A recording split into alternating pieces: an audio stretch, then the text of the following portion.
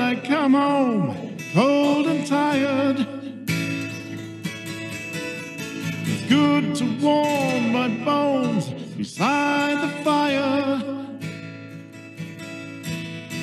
Far away, across the field, the tolling of the iron bell calls the faithful to their knees to hear a softly spoken magic spell. Hello there, welcome to my channel. My name is Doug, and I'm back with another fountain pen video. In these days of social distancing, we are all finding ways to make it a physical distancing rather than social. And I'm doing the same, bringing you new videos as often as I can to brighten your day, and quite frankly, to brighten my day. You see, your feedback in the comments on my channel really makes me feel connected and part of an extended virtual family. So please continue to like and subscribe and leave comments and start conversations. I have to say here that I'm frankly overwhelmed by the sharing that's going on here on my channel. I've had viewers reach out to me, share their stories and experiences, and also their pen resources. Your generosity has kept me going, and I'm happy to say, because of viewer support, I've been able to keep the fodder of this channel, pens, going, and there are plenty more videos to come. I've got a care package from Claudia of Bauer Inks in Toronto, with 4 new inks that I want to look at really soon. I've got a really cool pen holder that I'm currently making out of a paper art template of Marvin, the maniacally paranoid and depressed robot from Hitchhiker's Guide to the Galaxy, created by Bjorn in Germany. I think you ought to know I'm feeling very depressed. I've got 5 really interesting Full-in-Wind pens just arrived from Joel in Pennsylvania, plus more pens from Ronnie here in Calgary, including a beautiful Visconti Rembrandt and a Monteverdi Impreza. So stay tuned and stay engaged, dear viewer, and let's have some virtual fun together. Today's fun is a couple of pens that I ordered from Bobby before all of this insanity started and just arrived last week. The Moonman M80s and M80 Mini. The M80s is an exact replica of the Parker 45, one of which, thanks again to Ronnie, I have to compare it with. So let's take a look at these Men in the Moon pens right now.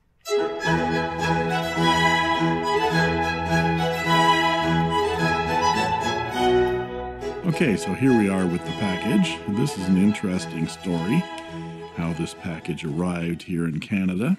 I ordered it on, well, I actually originally ordered it a while ago, and then the order was canceled because the supplier on eBay couldn't get stock.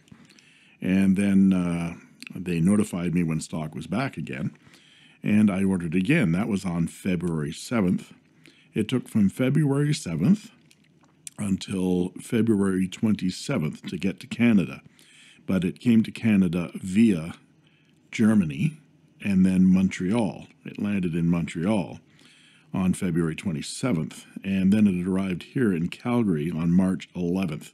So it took 20 days to get from China to Canada and 13 days to get from Montreal to Calgary. So go figure that one out. I know that we're very challenged in the world right now in terms of transit. Things, I think, are starting to flow again, and I think China's starting to get a handle on their particular crisis, although it's evolving in other parts of the world. And again, first world problems here with us and our supply of fountain pens. So let's open this package.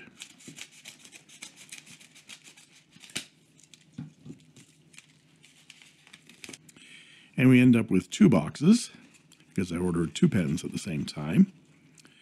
One is a Moonman M80s, which I believe is there. And one is a Moonman M80 S80 Mini. The pocket pen version. So let's take a look.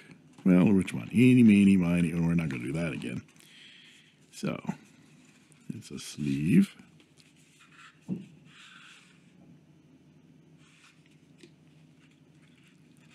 And this is slightly a different color than I expected.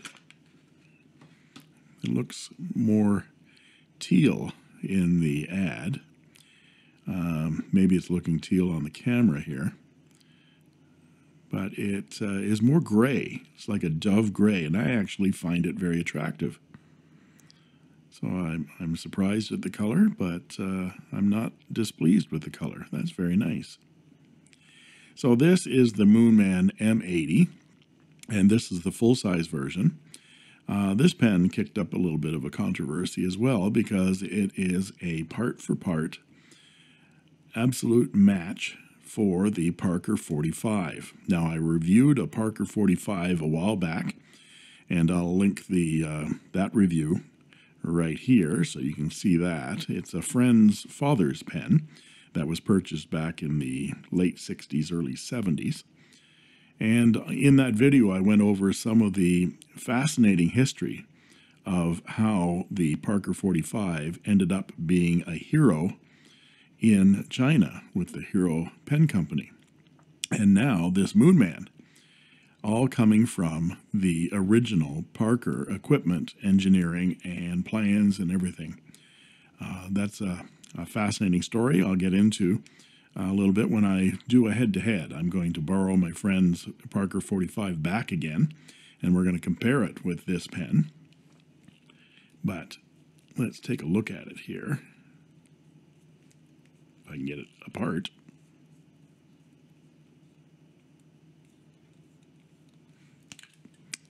Yeah, I figured it was a pop top. It was not coming off. Yeah, that was difficult to get apart. Yep, there. Just the first couple of snaps were a little bit tough. So there we go. Now, of course, my friend's Parker 45 is an original Parker 45, and it had a 14-karat gold nib, and this is a stainless steel nib. But as I understand it, I know Chris Rapp did a video comparing the two pens and did a parts interchange and made a Franken pen out of it, and I'm intrigued to do the same thing. But that nib should come right out of there. I'll worry about it later. But that nib should come right out of there and be interchangeable with the Parker. And there's our converter. That is the Parker size, which should fit Pen BBS converters. In fact, that might even be a Pen BBS exact converter. I'm sure that they use, yeah, it's not branded, so I'm sure that they use the same kind of suppliers for these things. I wrote with the Parker 45 for a bit, and I was really pleased with the way the pen felt in the hand, the deep posting. And we'll see how this very inexpensive homage, clone, of the Parker 45 fares. So I'll clean that pen out, and we'll ink it up. I don't know what with at this point. Now let's look at the mini one. This is not a knockoff of the Parker 45 because it is short, but I liked it because it was so similar to my beloved, my beautiful Pilot E95S. This pocket pen is just so gorgeous. Every time I have you can notice it's on camera all the time. Every time I have an opportunity to talk about it. It turns into a full-size pen, very light, beautiful, well-balanced. Writes beautifully with that 14-karat gold nib. I write with it almost every day in my journal. So many pens, so little time.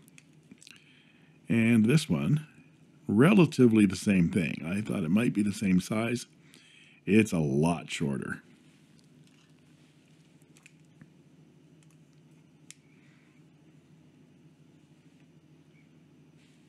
Yeah, it's a lot shorter. Not uncomfortable. In fact, it's very nice in the hand. That's quite lovely, actually. And of course, this one needs a smaller converter, which they put in the box. And it's an eyedropper kind of deal here. Two Men in the Moon. Oh, that is all fine. Isn't it magnificent? It's imperial. And we'll come back with some size comparisons, some measurements of both pens, and do some writing samples. And then I'll talk about what I like and what I don't like about these pens after I've written with them for a while. But on first glance, I'm liking them. It has been several days since I unboxed the Moonman. I think I did the unboxing on March 11th, and today is March 27th. In the intervening time, I've been able to borrow back my friend Ron's mid-1960s Parker 45, which I did a review on back in December. You can see that video right here. And I've also been able to write with all three pens to compare them. I want to put this full-size Moonman M80s up against the Parker 45 for comparison. And also put the pocket-sized M80 Mini up against my Pilot E95S. It's a bit of apples and oranges with the Mini to the Pilot comparison, but I'm interested nonetheless. So let's take a look at these pens, and then I'll give some size comparisons, some measurements, and come back with some writing samples. Please stay tuned after the writing samples, where I'll give my opinion on what I like and what I don't like so much about these Moonman pens. To start with, I'm really seeing both ends of the Moonman scale. I've been writing almost every day with this Moonman M800 Galaxy, and it is just an amazing, amazing fountain pen. The M800 with a Bach nib is running around $60 US right now, whereas these M80s were $8 US each. And without giving away too many spoilers, $8 is just about right for these pens. Starting from the top, the M80S has a chromed metal finial, which has a concave divot in the top, which is similar but different to the Parker 45. Some models of the Parker 45 had this exact finial divot, however. The finial holds the arrow clip in place. Again, the arrow clip is similar but different than the Parker. There are no stamped feathers or arrowhead markings on the Moonman clip. The Moonman clip is stiffer than the Parker's, but it's usable. The cap tapers up to a chrome cap ring that has Moonman laser etched into it. There is a small step down to the barrel, which goes straight for just a short amount of time and then tapers down to a chromed metal finial, which also has a divoted end, similar to the Parker 45. There were many model variations on the 45 that had these end finials, both in plastic and metal. The cap snaps off to reveal the long and slender section and the semi-hooded style nib, a style that Parker invented. This nib was advertised as a fine 0.05 millimeter thickness nib, but as we'll see, they both write more like an extra fine. The cap liner looks like it's held in place by a coated Phillips screw. You can almost see it there. I also noticed there's no clutch mechanism to secure the cap on this Moonman. The Parker cap, on the other hand, has a clutch mechanism in it that you can just see there that glides onto the section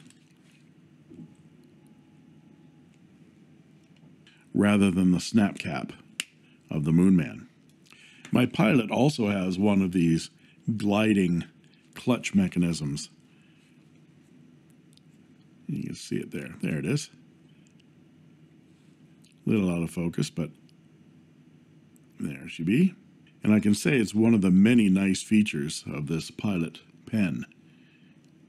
There's something very, very satisfying and luxurious about the way that cap glides onto that body on the Pilot. The cap posts deeply and securely, and even actually posts a little bit deeper than the 45, making the Moonman slightly shorter than the 45 when it's posted. The pen feels just terrific in the hand and is well balanced. It is slightly nicer posted than unposted, but either way is fine with this pen. The section unscrews to reveal a Parker-sized cartridge converter. This converter is identical to a pen BBS converter. In fact, I have a pen BBS converter inside my Parker 45 because it is much easier to use than the original Parker squeeze aromatic style converter. The pen will take Parker long cartridges as well as Parker shorts, and it will also take Lamy long cartridges. But it will not take 2 Parker short cartridges piggybacked. The nib unit unscrews fairly easily from the section, and the nib can be easily removed from the unit. I won't do it here, but the process can be seen in my video on the Parker 45, where I take the nib unit apart and take the nib out. The nib units from the Parker 45 and the M80 are interchangeable, as are the barrels and the sections. The caps, however, are not, and that's probably due to that clutch mechanism being different on the 2 pens. I mentioned in the unboxing that there is a reason that these pens are so similar. It has to do with the outreach to China in the late 1970s by the Parker Pen Company to the Chinese Hero Pen Company with the intent for Hero to produce 45s for Parker in China. You can find a more detailed discussion of this bit of fascinating pen history in my video on the Parker 45. You can see a bit of that video right up here in this link with the timestamp right to that section. The skinny is that Parker provided the expertise, designs, engineering drawings, tooling, and mechanics for Hero to produce Parker 45s, and when the project fell through, because Parker pulled out at the last minute, Parker gave all of that technology to Hero as a gift. Hero began almost immediately making the Hero 100, which is now a much loved and highly sought after fountain pen. Take a look at eBay and see how much those pens are going for. I don't know this for sure, but every instinct tells me that Moonman is using the same molds, casts, and engineering specs with much more inexpensive materials to produce these M80s. Let's turn our attention now to the M80 Mini. He is exactly like you in every way.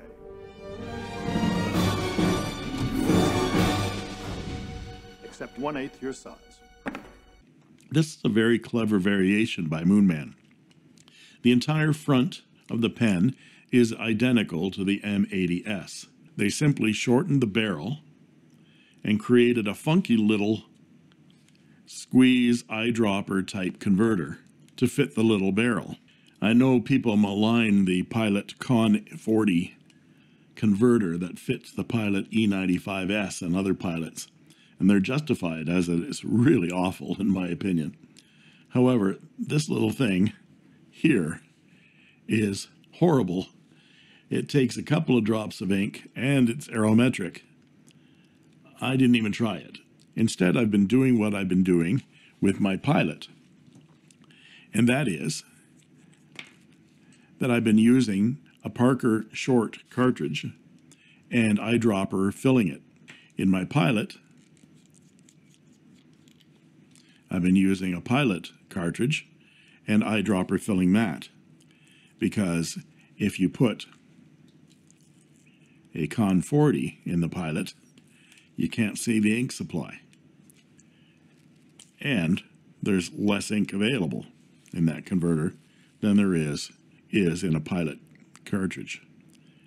So that works like a dandy for me, and that should work well here for me as well. Unfortunately, the short Parkers are not sold in Canada, but you can get them through Amazon. I suppose pretty soon you'll be able to get them from Skip the Dishes as well. Fast food, liquor, and fountain pen ink right to your door. Oh, yay, look, there's a piece that doesn't have floor on it. Now let's look at some size comparisons. Here is the Moonman M80S and the Moonman M80 Mini next to a Pilot E95S, a Parker Sonnet, and a Pilot Metropolitan. And here they are posted.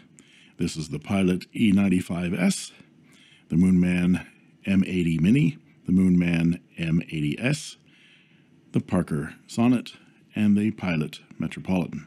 Now we'll look at some measurements, and I'll be back with a writing sample.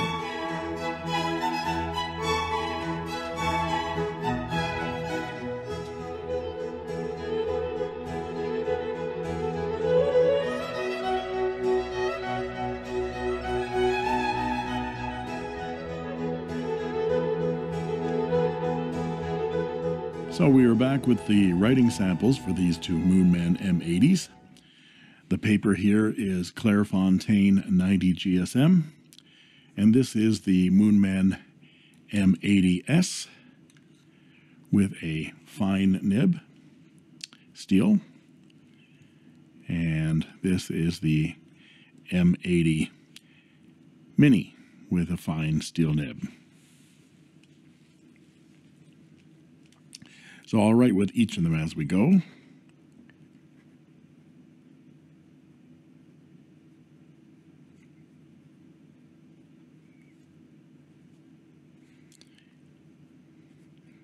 The fine steel.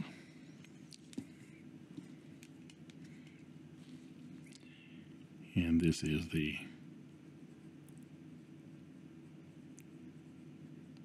Moonman M80 Mini with a fine steel nib. And the ink today for both of these pens is Iroshizuku Konpeki.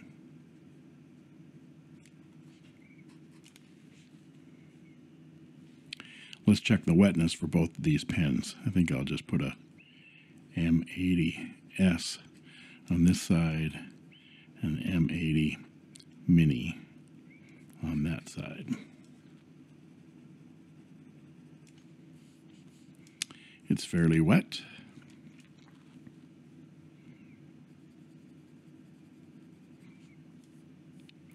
Not as wet,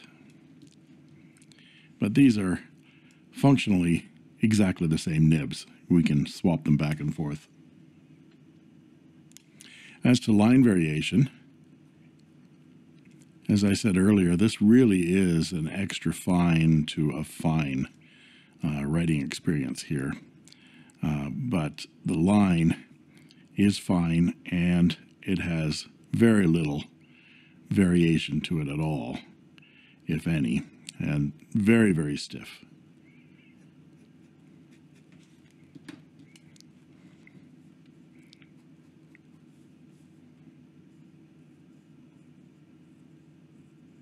Nothing.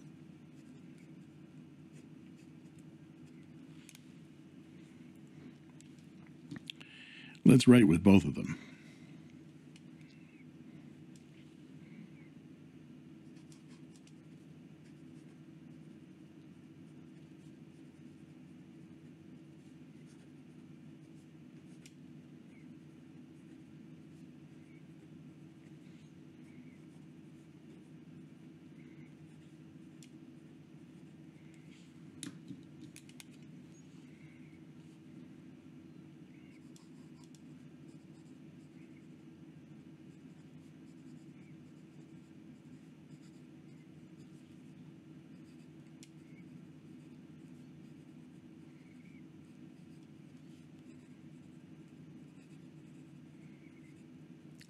This one actually feels a bit, as you can see, it's less wet. It feels a little bit more scratchy.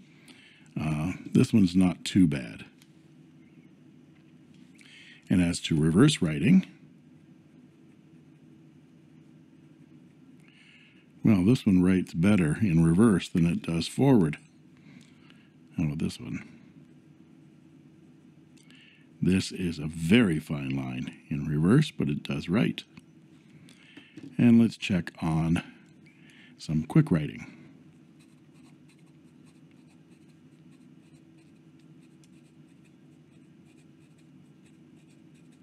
Seems to be keeping up pretty nicely.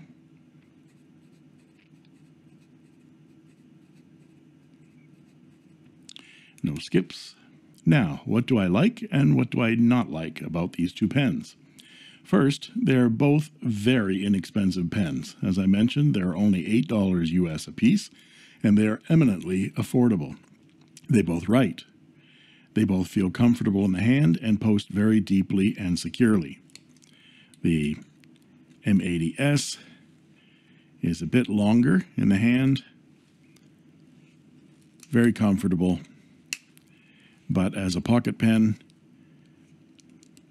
this one is a lot shorter, but it is very comfortable this way.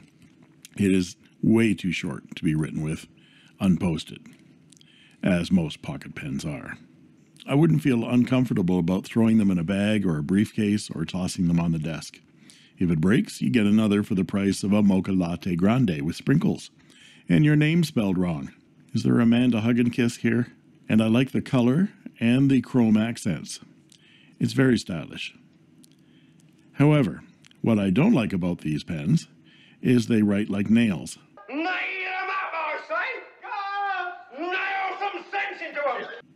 The nibs are stiff and have a zilch character. Of course, the Parker 45 doesn't have a lot of character in the nib either, but the Parker just feels different. It's not just the weight of that gold cap, which only is a gram more, I think, on the cap. But you can feel that plastic resin has more quality to it. The entire pen has a more quality feel to it.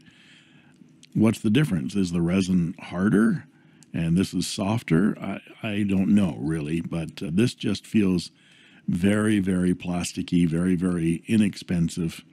I hesitate to call it cheap, but it certainly is cheaper materials than what you'll find in this gold-filled cap Parker 45.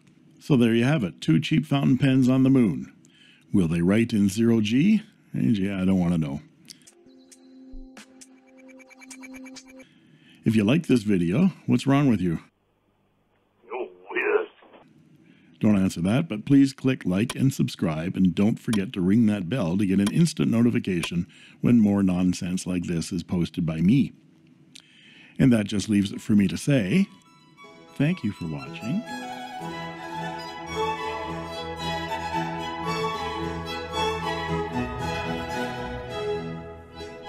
And that's all she wrote.